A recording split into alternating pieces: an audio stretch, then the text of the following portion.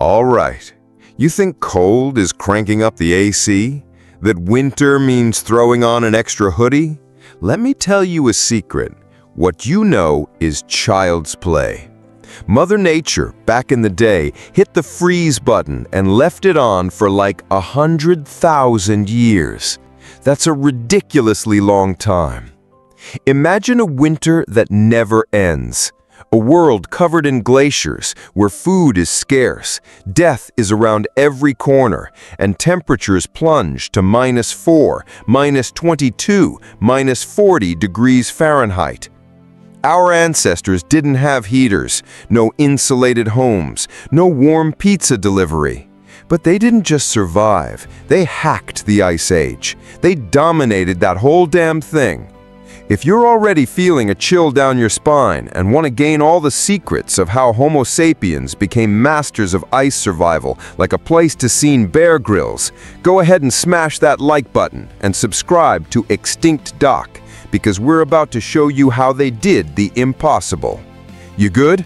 Let's do this. To kick things off, we need to understand the stage for this extreme survival saga. The Pleistocene, or Ice Age, wasn't just one single continuous event. It was a complex series of glacial and interglacial pulses, with massive ice sheets advancing and retreating, each lasting tens of thousands of years. But the most brutal period of all, one that truly tested the limits of life on Earth, was the Last Glacial Maximum, or LGM, which peaked around 26,500 years ago and stretched for thousands of years before and after. During this time, it wasn't just a few snowy mountains. Massive continental glaciers, miles thick, covered much of North America, the Laurentide ice sheet, Europe, the Scandinavian ice sheet, reaching into Germany and Poland, and Asia. Sea levels dropped about 400 feet, 120 meters, exposing land bridges like Beringia, which connected Siberia to Alaska, opening a path for the colonization of the Americas. The planet was a giant freezer. The landscapes of Europe and Asia, for example, weren't forests. They were vast tundras and frigid steppes, with biting winds, frozen ground, permafrost, and only low-lying vegetation adapted to the cold, like mosses and lichens. Average annual temperatures could be 10 to 15 degrees Celsius, 18 to 27 degrees Fahrenheit lower than today. Life was tough, unforgiving, and demanded extreme adaptations. And who were our neighbors, and often our competitors and predators? The Ice Age megafauna. We're talking about legendary creatures, woolly mammoths, Mammothus primigenus, woolly rhinoceroses, Coelodonta antiquus, steppe bison, Bison priscus, giant deer with antlers spanning up to 10 feet, and apex predators like cave bears, Ursus spelalis, which were bigger than polar bears, and the formidable scimitar-toothed cat, Homotherium latidens, all giants, all adapted to the cold, and all of them were either food for predators or predators themselves. One mistake could cost you your life. A slip in the snow could be game over. In this scenario, we, Homo sapiens, had already migrated out of Africa tens of thousands of years ago and were colonizing Europe and Asia. We were a species, biologically speaking, adapted to the warmth of the African savannas, but we found ourselves thrown into an endless winter. Physically, we were leaner and less robust than Neanderthals, our cousins who were more biologically adapted to the cold.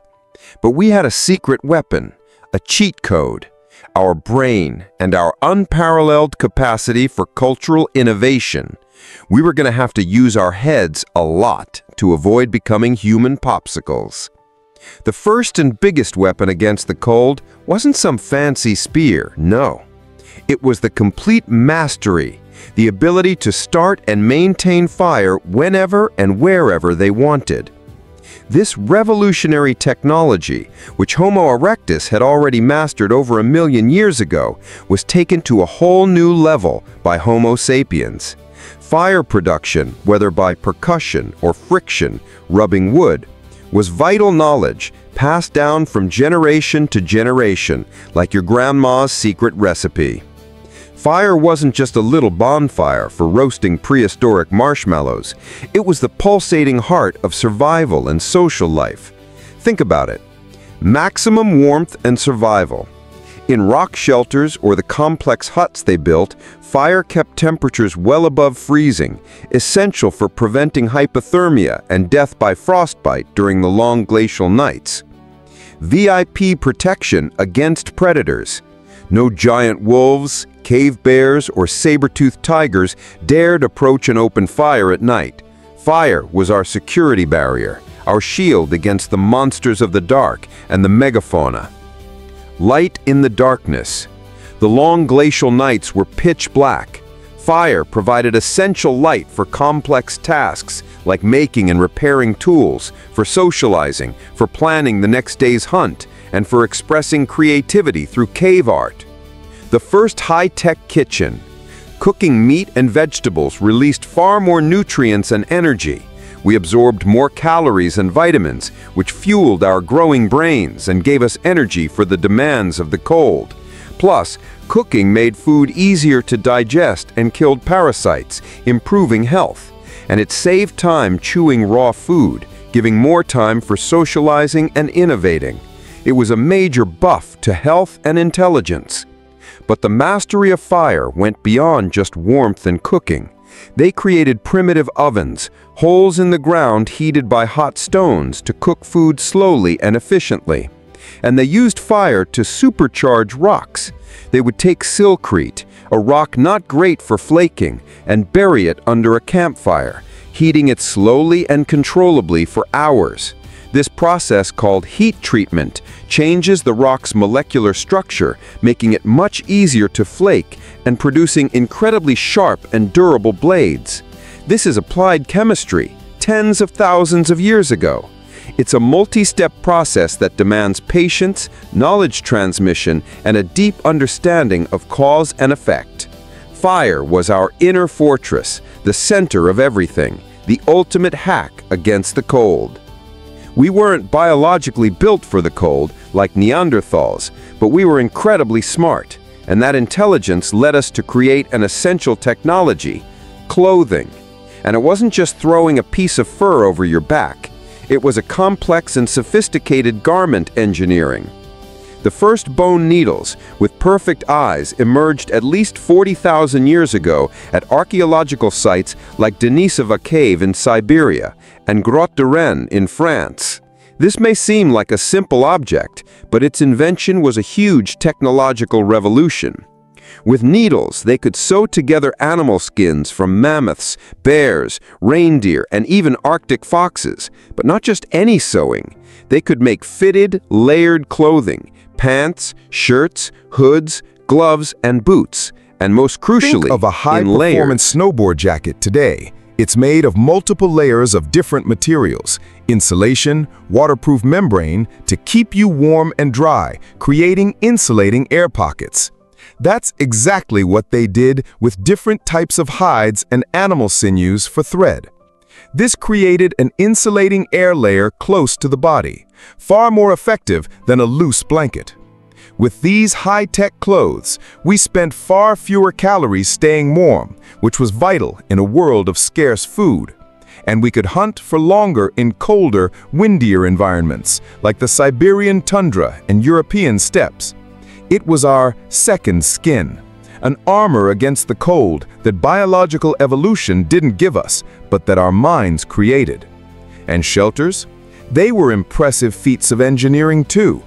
Instead of just living in caves, which weren't always available or safe, they built houses.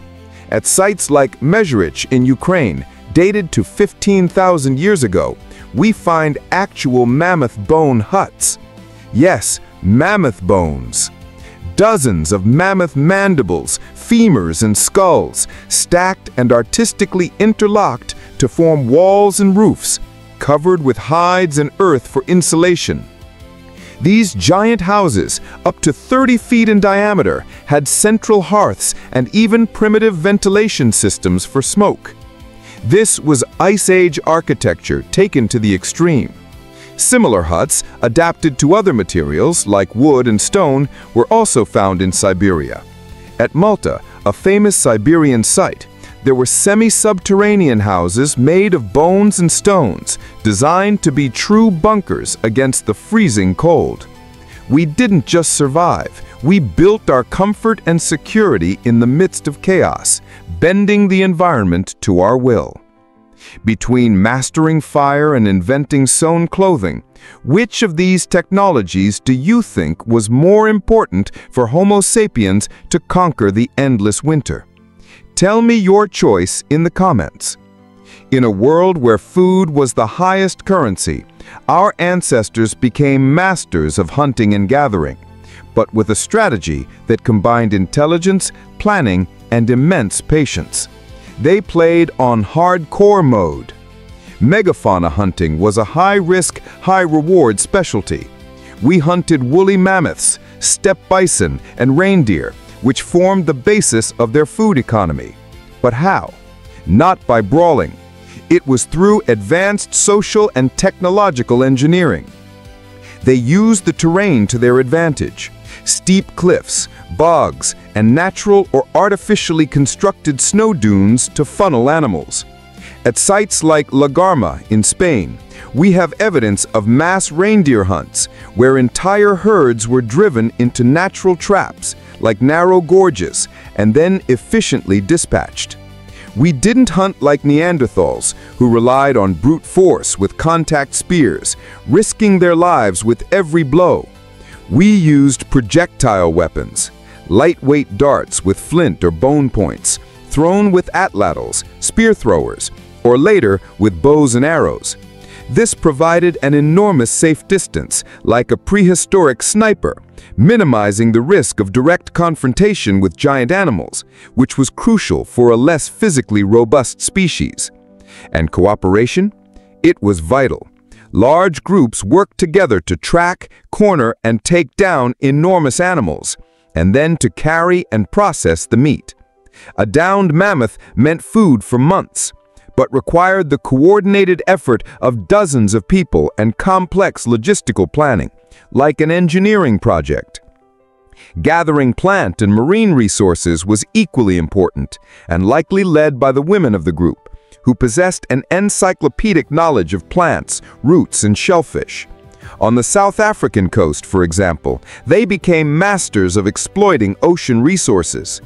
Analysis of shells found in caves shows that they knew exactly when and where to collect shellfish during low tides, a reliable and omega-3 rich food source, crucial for brain development. This dietary flexibility was our insurance policy against famine. If big game disappeared or migrated due to climate change, we had Plan B, C, and D. This gave us a huge advantage over specialists like Neanderthals, who faced crisis if their main prey migrated or declined. At night, social life was our greatest fortress, our prehistoric hotspot. It kept predators at bay, provided warmth and light, and was the hub of their social life. It was around the fire that tools were made and repaired, food was shared, a pillar of our social evolution that strengthened group bonds, and, most importantly, stories were told. Knowledge was transmitted. Hunting strategies, water locations, plant properties, alliances with other groups, all of this was stored not in books but in the collective memory, reinforced by rituals, narratives, and cave art. It was our prehistoric internet, kept alive by collective memory and storytelling. Life was short and brutal. Life expectancy rarely exceeded 30 years. Infant mortality was extremely high. A broken leg or an infection could be a death sentence. But, as we've seen with Neanderthals, caring for the sick and injured was likely a crucial part of their survival strategy and compassion. An experienced individual, even if injured, was a repository of knowledge too valuable to be discarded. The community was their greatest weapon, a system of mutual support where everyone contributed and protected each other. They used their minds to create technology, symbols, and community. Of all these skills, the creation of advanced tools, the use of art and symbols, or strong social cooperation? Which do you believe was the most decisive for our survival in that hostile world? The 100,000 years of winter wasn't just a challenge, it was a forge. Our ancestors tens of thousands of years ago weren't just surviving in Europe and Asia. They were thriving, mastering the environment in a way no other human species ever had. The pressure of extreme cold and megafauna had selected the most intelligent, the most creative, and the most cooperative. This resilience allowed Homo sapiens to do something that seemed impossible: colonize even the most inhospitable areas of the planet. They crossed the Bering Land Bridge, which connected Siberia to Alaska, and colonized the Americas, facing the rigors of the Arctic Circle. They spread across Arctic Siberia, one of the coldest places on Earth, hunting mammoths and bison with their adapted technologies and ice survival strategies. The ability to culturally adapt to any environment, to create innovative solutions, and to work in large social networks was our superpower, the key to our global success. We didn't survive because we were the strongest, the fastest, or the most ferocious. We survived because we were the most adaptable, the most cooperative, and because we possessed a mind capable of imagining tomorrow and learning from yesterday. The brain you are using to understand this video was forged in fear and necessity, around a fireplace under a prehistoric sky. And if you want to gain more knowledge about this incredible journey and the lost worlds our ancestors inhabited, then you are in the right place. Continue this exploration with us. Subscribe to Extincto Doc and hit the bell so you don't miss a single chapter of our past. Leave a like if this story changed your view of our earliest ancestors, and share this video with everyone who loves to unravel the greatest secrets of our existence. Your interaction is the fuel that allows us to keep digging into the past. Thank you for watching, and see you next time.